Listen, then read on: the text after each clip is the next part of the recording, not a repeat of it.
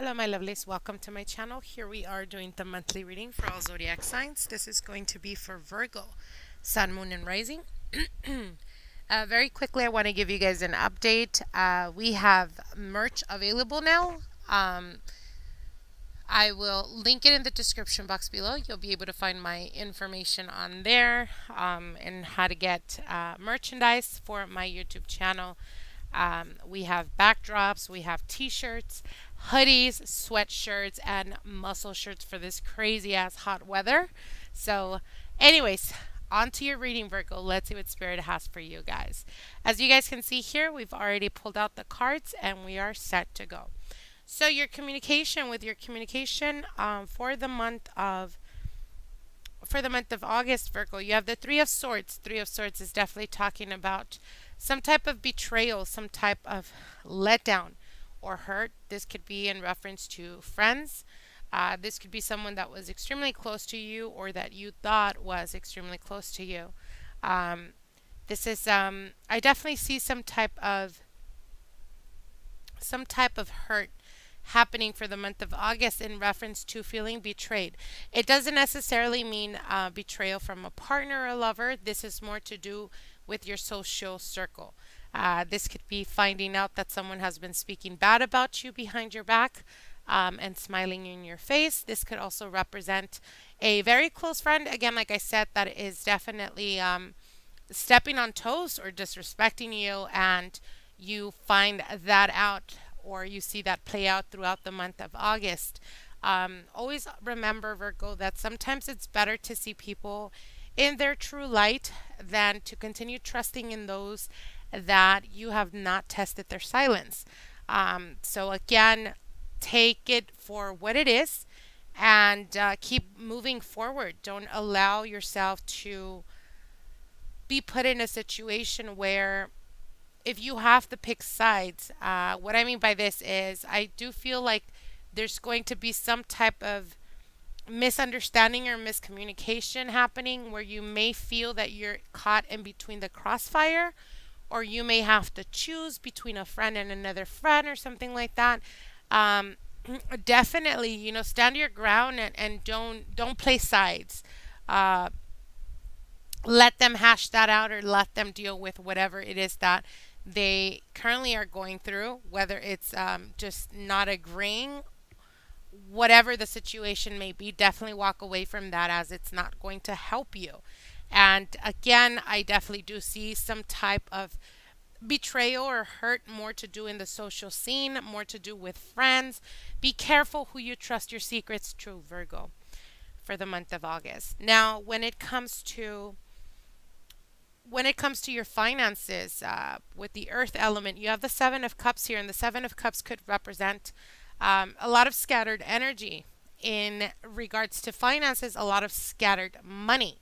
So what I mean by that is overspending, overindulging, maybe not saving as much. My suggestion for the month of August, be very careful what you spend your money on.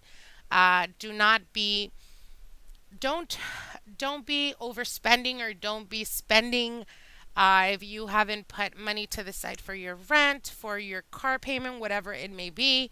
And always try the best you can to put at least a good $20 to $25 on the side every week, so you can be able to have some money saved up for a rainy day. As we all know, things happen in life, and it's better to be prepared than to regret not being prepared.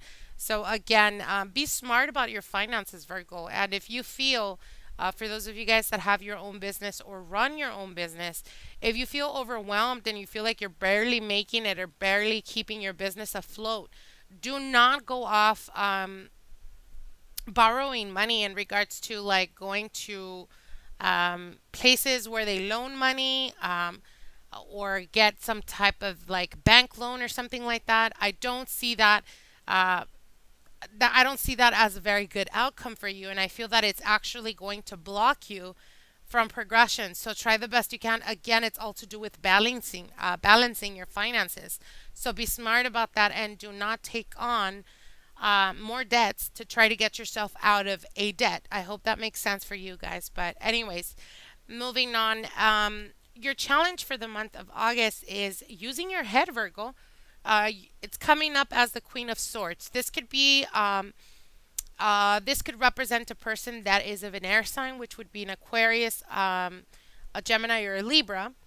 And this could represent you going, not going, but more to do with like maybe this is a person in your family, maybe this is someone in your surroundings. This is a very critical person, someone that is very watchful about how you behave or what you do. Could very well be connected to your finances. This could be a mother figure.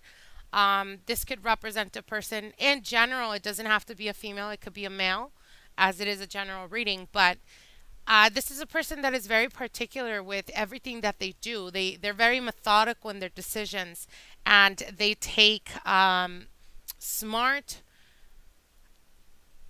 analytical steps.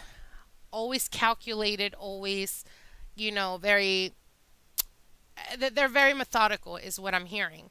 And I feel that this person could be very critical of the way you spend money. This could be a person that, again, if it is your mother figure, or your mother or father, if they are ruled by air sign, this could be them just criticizing you and telling you how, careless you're doing, or spending your money, etc. Try the best you can not to take it as a negative. I feel that the challenge here with the Queen of Swords is to use your head. Don't be very impulsive. Try the best you can to analyze the decisions that you make in life, not just about finances, but also in regards to love, in regards to business, in regards to anything in your life at the moment that you're currently having difficulty with. So, again, like I said, try the best you can to use your head. Don't be so emotional. Don't get into arguments. If you feel that you are just full of anger and you're just spitting out venom, hold back. Walk away from that situation. Don't remain there, continuously, because people are going to continuously keep putting wood to the fire. And you need to be more smart about that. You need to not allow people to get the best of you. And again, be more methodical in your actions. Think about it before deciding or taking action with something. More than anything, the Queen of Swords tells you, it's time to mature. It's time to take responsibilities very seriously. For those of you guys that, again, like I said, do have your own business, the Queen of Swords is someone that is not as emotional. So there is a need for you to not be so emotional or so connected to the business that your end goal is to see it succeed, to the point of, regardless of who you go through or regardless of the people that you have to get out of your way. Sometimes it's necessary for us to see things from a clearer perspective, and the only way to do that is to step away, take some time off, take some vacations, whatever it is that you need to do to detach yourself from whatever outcome it is that you're fixated on, to be able to breathe and let go of control.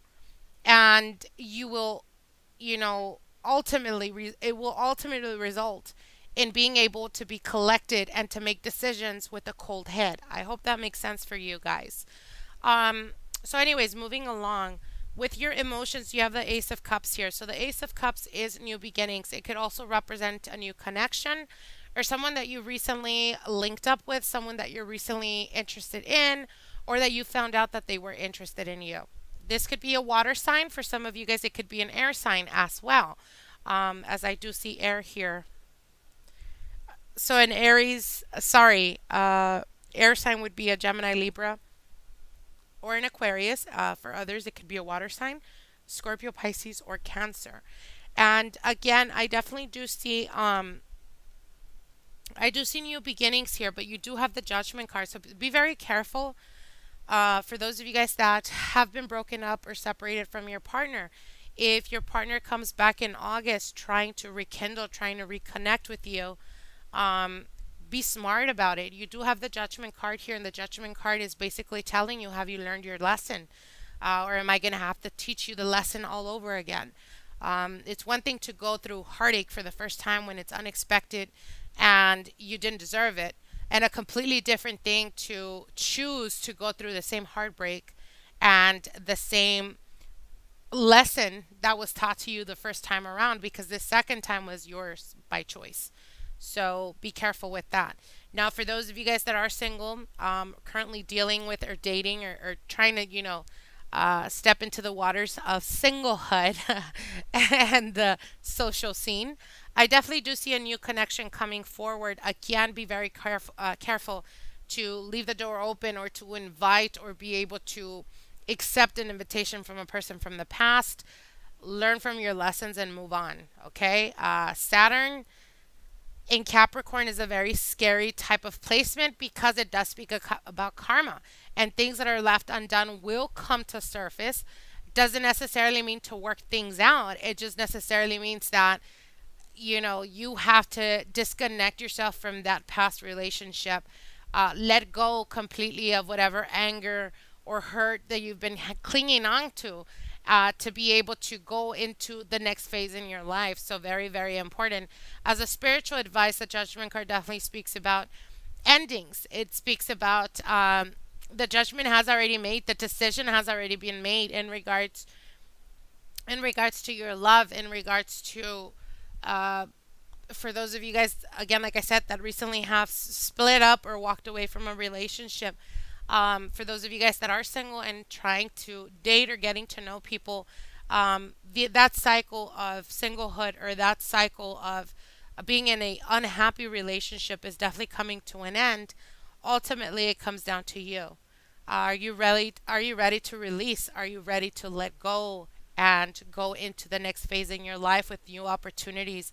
And more than anything, give yourself that opportunity. For those of you guys that have gone back with a person from your past, I feel that there's going to be some things about the past coming back into the present. So what I mean by that is, if there was a breakup and you went back with that partner and have been currently, being in that relationship and working in the relationship, I feel that there's going to be a lot of past behavior patterns about your partner that are going to come up, and it's going to become an issue again. So ultimately, it comes down to, have you learned those lessons?